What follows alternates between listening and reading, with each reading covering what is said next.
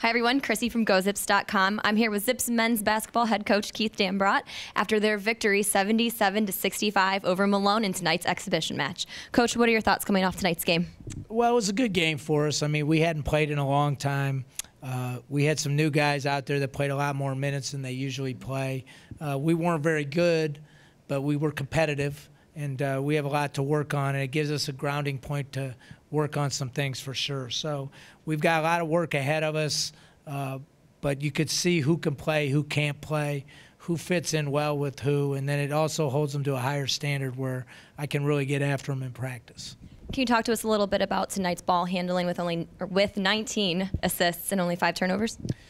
Well, for a while I thought we never were going to get an assist this year. Those are as bad a numbers as we ever had, and it was good to see the ball go inside and back outside. That's kind of what we built the program on.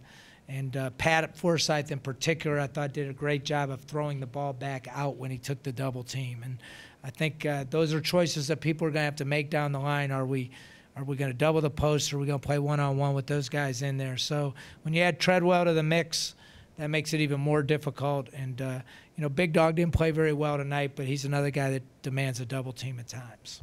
And it's 10 days till you head to Cleveland State. How are you and your team prepping for this game? Well, we're going to eat a lot of turkey, and then we're going to take 3 days off, and then we've got about 6 days to practice after that. And then we'll play that game, and then we'll get ready for exams, and we'll play another game in a week. So it's going to be a weird schedule, but then pretty soon we'll be a pro team. We'll play every other night, and that's when we play our best basketball, is when we're playing. The Zips hit the road Saturday, December 7th as they travel to Cleveland State, tip-off at 2 p.m. Akron will return home to James A. Rhodes Arena Saturday, December 14th at 7 p.m. as they play host to Bethune-Cookman. Also, start collecting those teddy bears for Akron's annual Teddy Bear Toss during the December 16th game against Oral Roberts. For ticket information, call 1-888-99-AKRON or visit zipstickets.com. For GoZips.com, I'm Chrissy Perbonic. We'll see you guys next time.